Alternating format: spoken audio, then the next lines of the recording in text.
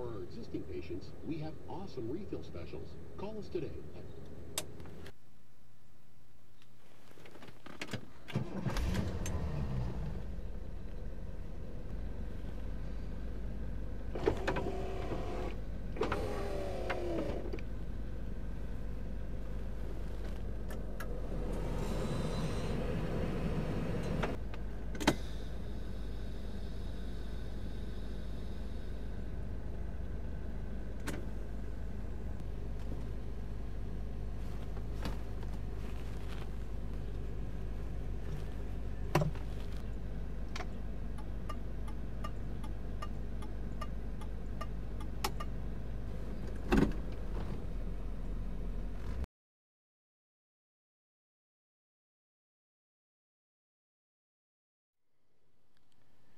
Well, hey, this is Adam, and welcome back to Rare Classic Cars. Today I thought I would get out the '67 Eldorado.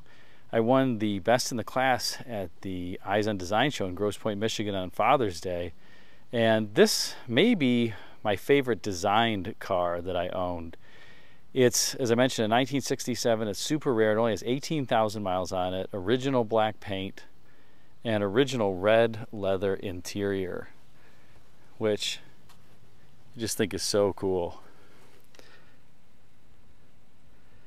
Beautiful condition car, has a number of options: AM/FM radio, automatic climate control, tilt telescope wheel, power door locks, cruise control, automatic headlamp dimming, automatic headlamp turn on or twilight sentinel. Let's see if I can get it to zoom in there. Does not have the power windows in the back. In '67 only, the manual crank windows were standard, as you can see there, and you crank it and it goes into the sail panel here as opposed to retracting downward. The Lincolns also did something similar at the time. This is a one-year only interior, one-year only door panels as well, with an interesting way of closing the door. You reach into this pocket here, this flocked pocket. It's actually nicely lined, and that's how you close the door. Notice that there's a door handle on the front for the front passenger, and a door handle back here for the rear passenger to get out if he or she wants. And that's the same on the other side. There's also a door handle back there too. This car has vacuum door locks that you can see here. As opposed to electric, they operate pretty silently. And there's this emergency position on the window switch where you can push this button and operate it with the key off. If I just leave it like that, nothing happens, as you can see there.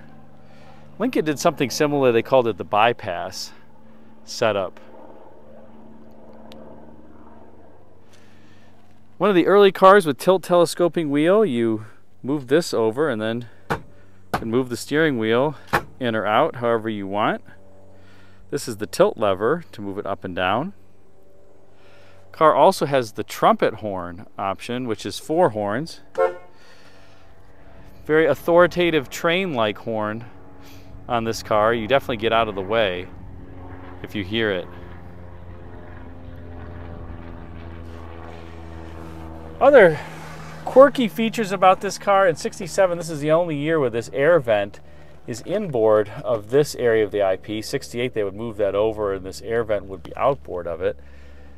Do have a little reading light here that you can switch on. The power antenna raises and retracts by pushing or pulling the radio knob. Kind of a crazy way to operate. Another interesting feature of these is that there's no turn signal in the display here. You only have the turn signal indicators on the fender tips on either side when you operate the turn signal. In terms of interior lights, you do have lights. Hard to see in the daylight here, but this is actually illuminated when you open the door. But interestingly, they don't illuminate both of those lights. It's only the door that's open where the light illuminates. You also have little lights down here, courtesy lights on either side. And strangely, you have 2 air vents, one upper, one lower. I don't know why you'd want to blow air down at your legs. And that's about all that that vent is good for. It's kind of goofy. You also have the interesting Cadillac dial-a-cruise, where you rotate this to the speed you want. Then you depress this button, and it sets the cruise control. That was around Cadillacs for a number of years. Strange, interesting, works. And you'll notice that my dash is a little bit corroded and pitted. That's very typical on these AC cars, because especially ones that were operated in hot climates where the AC was used a lot. What happens is behind this, there's a plastic plexiglass piece here, and then you get some air bleed around this air vent after you shut the air conditioning off, and it puts humidity behind that glass and then does that to the instrument cluster. So I actually have a instrument cluster from a non-AC 67 DeVille. I have the speedometer, I have the temperature gauge, I need a fuel gauge and a clock. So if anybody's got a fuel gauge and a clock, I'm waiting to get all the pieces before I take this apart and replace them so that I do it all at once. Let me know, email me, rareclassiccars@yahoo.com. This car also has 3-speed wipers, off, low, medium, and high. That was a Cadillac feature that persisted for a number of years as opposed to just 2-speed. Other companies had that. Chrysler had that, 3-speed wipers, but most of the other General Motors vehicles just had 2-speed wipers at the time. You do have the day-night mirror here that flips like that, and a good-sized ashtray, of course, for both driver and passenger, so that you can smoke your way to the hospital. This car, because it's front-wheel drive, has a flat floor, as you'll notice here, and a one-piece floor mat. This was pretty novel for the time. You usually have this hump, but clearly there is no hump here. You do have really nice pedal trim on the accelerator pedal. This is hinged at the bottom and anchored there, as opposed to some other GM divisions that used floating pedals.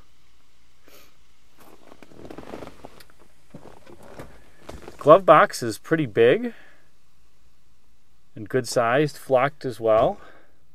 It's lined. And I love how the carpeting goes all the way up there, the side of the door panel. I thought that that was just a neat feature. I do have the lights in the sail panel, the courtesy lights. And you can see there the back window has that kink in it. That's a etched line where they would put a hot wire in the middle of it and bend the glass to form it so that you got this V shape in it that would give the car some character.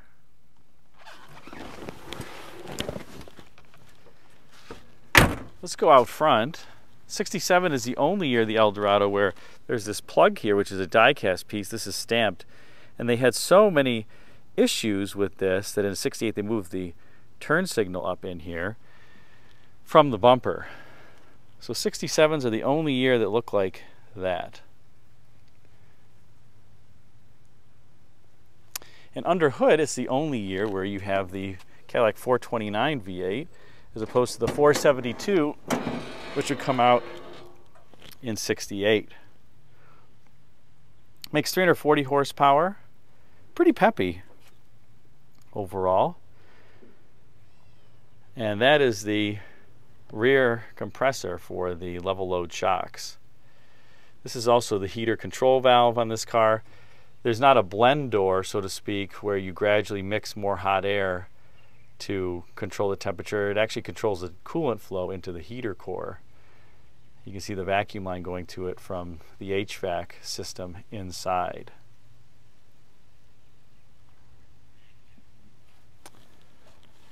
And Cadillac was smart. They made the blower easily accessible on these as opposed to having to take the fender liner out or the fender off. So it's pretty easy replacement, especially compared to other divisions.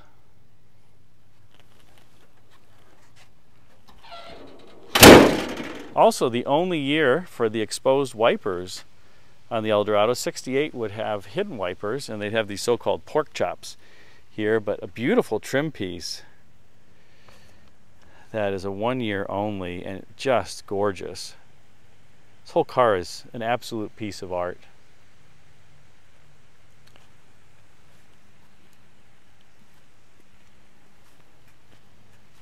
Out back you also have the exhaust outlets for the interior pressure vents.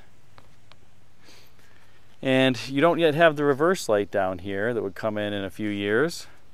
The reverse lights are integrated in the bumper in 1967.